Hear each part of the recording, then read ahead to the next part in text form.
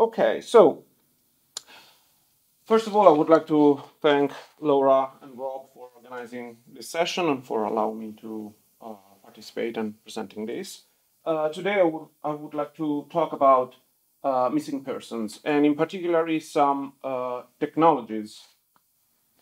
Sorry, some technologies that can be helpful for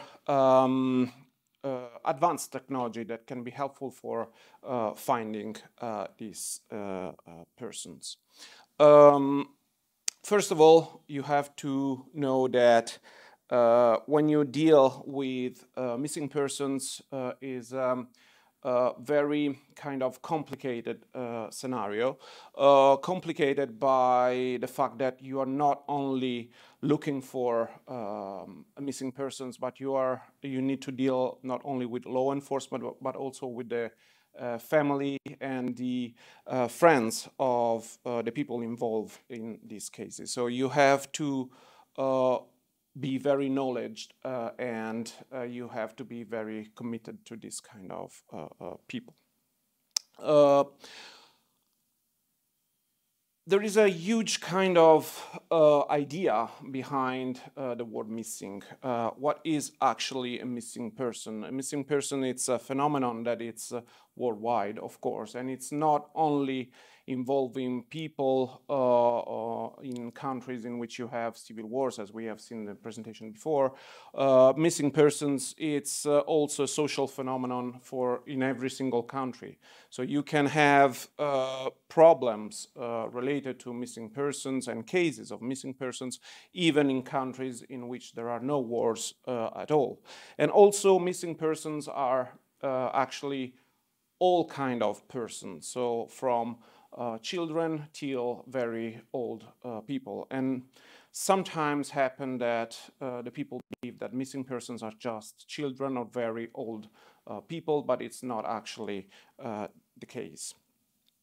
So it's important that forensic archaeology, and in particular forensic geoarchaeology, can be involved in solving or in searching for missing persons, because forensic geoarchaeology, by its nature, it's a sort of holistic approach that can actually take into account every single aspect of the landscape, for example, in which that kind of person disappeared. So you can actually use several elements that are typical of geoarchaeology for understanding and try to narrowing down, okay, the area of research, because new technologies and geoarchaeology can help for narrowing down the area of search. And this is the most relevant part when you start to search a missing person.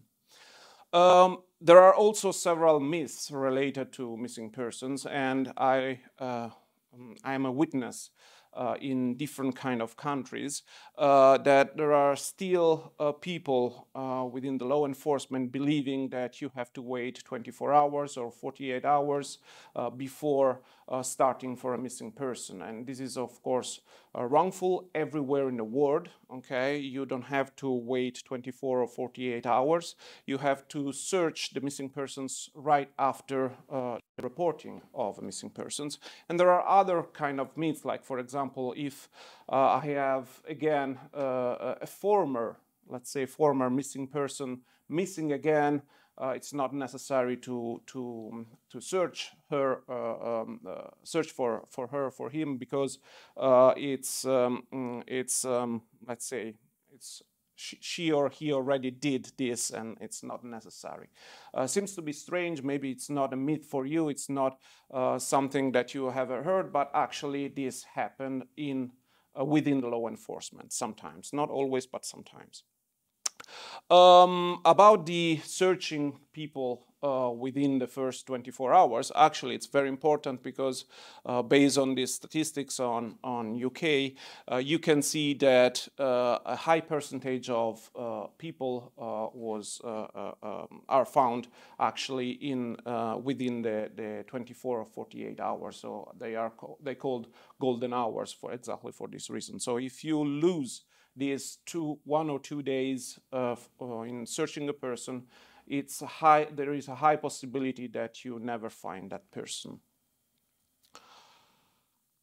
And the other aspect that has to be highlighted is the fact that law enforcement actually is the first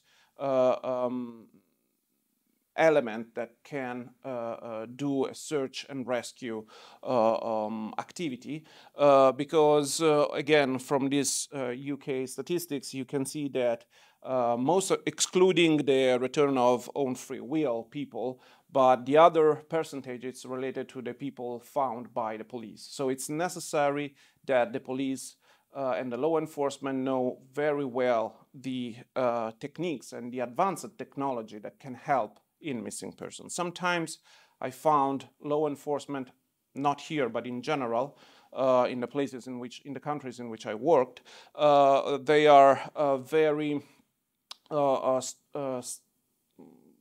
related to ancient kind of approaches in missing persons, and this is, of course, it's a huge detriment for the search and rescue activity. So one of the new technologies that can help. So now I would like to show you some of the advanced technology that you can use during the search of missing person. It's not a perfect method. In science, we don't have perfect method and perfect solution. We don't have magic wands for finding missing persons, but you can use in different kind of scenarios, in specific kind of scenarios, different kind of tools, thanks to the advancement in technology, the artificial intelligence, the OSINT, all these kind of sources can help to narrowing down. Again, the aim is narrowing down the search of a missing person, the area in which you search a missing person. One of these, it's called locus operandi. It's similar to the modus operandi kind of style, but it's more related on the missing person. So the activity of the missing persons before her or his disappearance. So you can actually, the same kind of equation that we are using actually for serial killers, okay, the same kind of equation, you can actually apply that kind of equation to a missing person, just again to narrowing down the area in which this kind of person can be found. And this was used actually during the lockdown period. In the lockdown period, in particularly in Italy, but everywhere in the world, we had an increase of disappearance, increase of missing persons related to mental health issues. This kind of problem was so big that, of course, was necessary to find a solution to narrowing down and to shortening the research of these persons. And this is the way in which the locus operandi is working. As I told you, it's like the same kind of equation from Rosmo that he actually applied to, the serial killers, but it's possible to apply it also to missing persons. So you can actually ask some specific questions in order to reconstruct the spatial behavior of the missing persons before missing, okay? It's nothing related to a crime, of course, like the serial killers, but it's related to the frequency, okay? The spatial behavior of the missing persons before gone missing. And if you ask to a specific question to the person coming for reporting a missing case, you can actually ask specific question and you can reconstruct a spatial behavior of this person. Reconstructing the spatial behavior of this person, you can actually narrowing down the area of the search. I would like to show you some examples. This is an example from Italy in which this person disappeared in March 2020, again in the middle of the lockdown period for Italy. And the locus operandi was applied for narrowing down the area of search. And you can see the yellow area was the locus operandi with a focus point, a central point in the yellow dot. And the person was found actually where you can see the red dot. And you see the diameter of this area, it's about 1 kilometer, so it's not a big area. Normally, when you start to search, you are searching randomly, okay? Spending a lot of time, a lot of people, and a lot of money, okay? Without any kind of clues. This can actually focusing and narrowing down the area of research pretty well. Well, the other, unfortunately, the body was found 3 weeks later because this is a problem of Italian law enforcement. They use new technology only if you are lucky, only if you are at the last resort, let's say. Okay, so only if it's the last hope that you can use. So unfortunately, this kind of method was applied only after the attempts, useless attempts of the law enforcement. Another Italian case, in the previous case was a young lady. This one, it's an old guy that disappeared in this area, in the area of north of Italy. And the locus operandi in this case is not a circle, but was a different kind of geometry. And the body was found actually where you see again the big red dot over there. Also here was used like last hope, last resort, and the body was found 2 weeks later. So the day after they called me and asked me for the locus operandi, the day after they found the body thanks to this. The last case is related to this, in which another person with mental health issues disappeared, and the body was found again within the locus operandi. In this case, just to give you an idea of the Italian law enforcement, the approach to the search and rescue activities on the Italian law enforcement, you see the picture over there. The body was actually in the canal on the right of the picture. In the middle of the picture there were vegetation. Now you can see it's very low vegetation, cut vegetation. Actually during the search was very high, almost 3 meters vegetation. And the people, the law enforcement said, well, we checked this area, but then we found 3 meters vegetation and we cannot see behind this 3 meter vegetation, so we stop over there. So we actually didn't check the canal for this reason. So you can understand the approach of the Italian law enforcement for the search and rescue activity. So you can imagine why they never use this kind of new technologies, and they use it like just a last resort, last hope for them. There is also another possibility, together with the locus operandi, to searching missing persons. It's the use of multispectral or hyperspectral images. So as you know, everything on the planet Earth, on the surface, they have a spectral signature. Spectral signatures means that you can be detectable because you have a sort of ID of yourself. So the different kind of vegetation, they have different kind of spectral signature. So one tree is different from another one for spectral signature. Buildings or artificial elements, they have different kind of spectral signature and so on, like the bodies. Also our bodies, they have different kind of spectral signature with respect to animals or grass or whatever. Okay, so it's possible to detect a missing person, that missing persons on the surface of the planet Earth using multispectral or hyperspectral images. This is a case in south of Italy in which these two mother and kid were disappeared because they had a car accident, and they just jump out the car and they start to walk on the countryside, and they disappeared. So the problem that the traditional search found the bodies of these two several days later on. They first found the mother and then the kid. actually more than 2 weeks later. Okay, and of course you can imagine that in the countryside, in the middle of the summer in Italy, the bodies were so dismembered by scavengers and whatever that was impossible to determine the cause of death. The public attorney decided to close the case because of not enough information about the cause of death.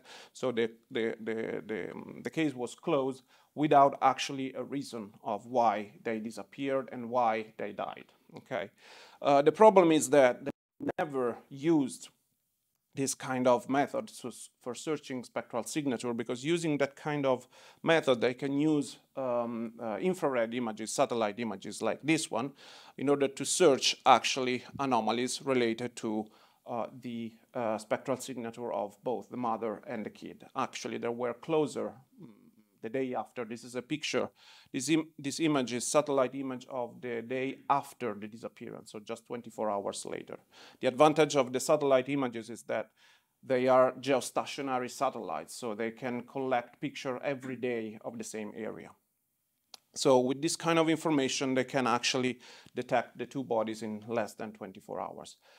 In this case, specific case, there was another glitch, let's call glitch, that they just flew drones above the area the day after, and actually they never checked the images of the drones, just flew the drones without checking the images. Actually, the images show the two bodies exactly in the position of the satellite images as well, but they never checked these images. The last method that I would like to show you, and again, it's a complementary method. I don't want to say that this method has to change or completely cancel the traditional search and rescue methods, but they are complementary methods. So you have to use these kind of methods together with the traditional methods. It's called NDWI. And it's basically it's similar to the NDVI that probably you know better. It's the index of the growing of the vegetation, but in this case, it's related to the water. It's a water index. So basically, you can actually detect the presence of water in the surface. Okay, so you said what's the purpose for a missing person? Well, if you focus this NWI not on the terrain, on the surface, but you focus on rivers or in general water scenarios, surface water areas, okay, you can actually detect, of course, water, but you can also detect anomalies inside the waters. So if your missing person is related to a possible missing persons inside a water, you can actually use this NWI with the satellite images for detecting anomalies inside the water. And this is the index, how it's working. And again, it's working with the near-infrared images. And this is an application of this case to another Italian disappearance of this old person. This old person disappeared in this area here where you see the yellow asterisk on the right. You can see it's a canal going inside a major river. We are in Tuscany. This is the Arno River. And the canine unit, the dogs, detect the trace of the person till the limit of the canal. Then they lost the trace. So if you do the NWI, you can obtain an image like this one. Okay, and you can see that there are some values, some positive and negative values. Okay, positive values are related to basically the river. Okay, so the water. So positive values are water, basically.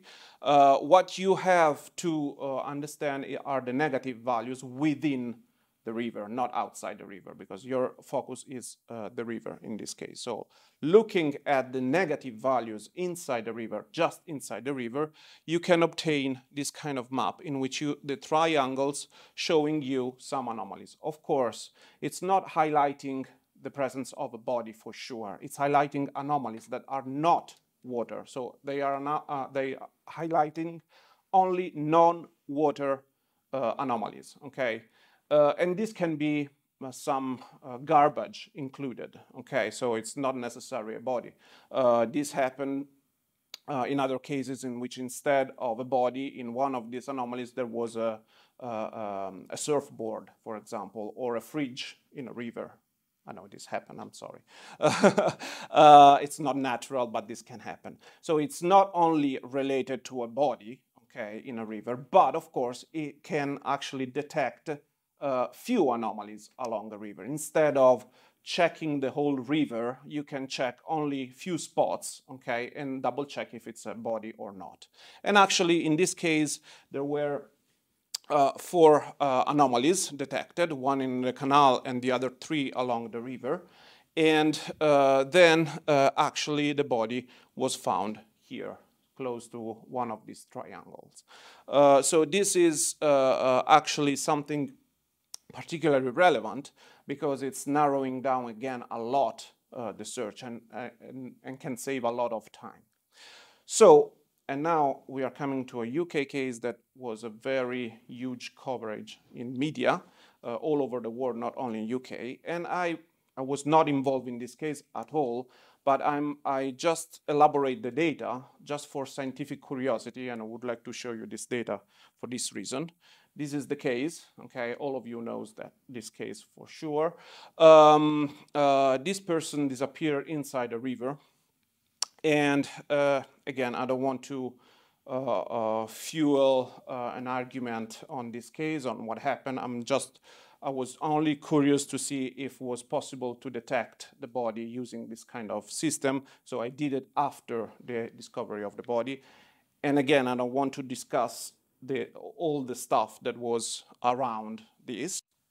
But basically, this is the summary of what happened. The person disappeared over there. You can see the area along the river.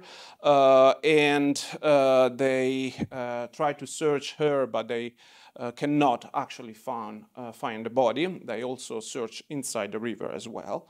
And this picture, so she disappeared the 27th of January. Unfortunately, the cons of this method and the satellite images is that if you have a cloudy coverage, it's impossible to see the picture, of course, because of the clouds.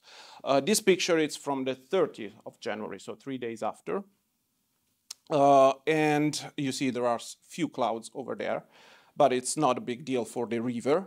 And I did the analysis, the NWY analysis, in the same way that we have seen before. And based on the NDWI analysis, I found some negative anomalies along the river. And are these kind of anomalies, 6 anomalies, sorry, you see in the triangles over there.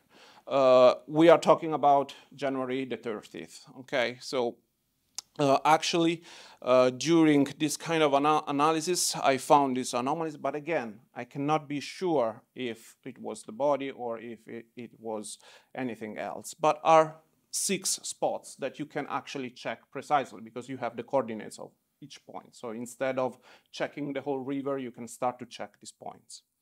And actually, the body was found later on, several days later on, in that area over there. So now I cannot tell you if the 30th of January was already stuck, the body over there, or maybe was another anomaly or whatever. But this is just to give you an idea of the capability and the possibility of this kind of methods in missing persons inside the water.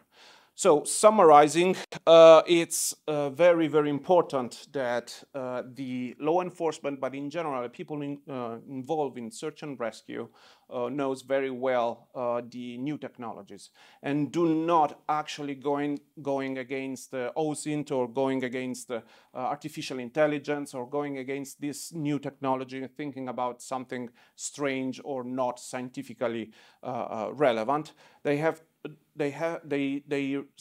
to remain open-minded to this and can help and can very, very helpful in different kind of ways, including the possibility of collecting information from former missing persons that can help you to understand the reasons behind the missing persons. As I told you at the very beginning, it's a huge phenomenon. It's a complicated phenomenon. It's not only technology involved in that, it's also psychological and sociocultural kind of involvement in this. For sure, you need what we call the 4 Ps, the protection, the provisions, the participation, and the prevention in order to obtain the best results.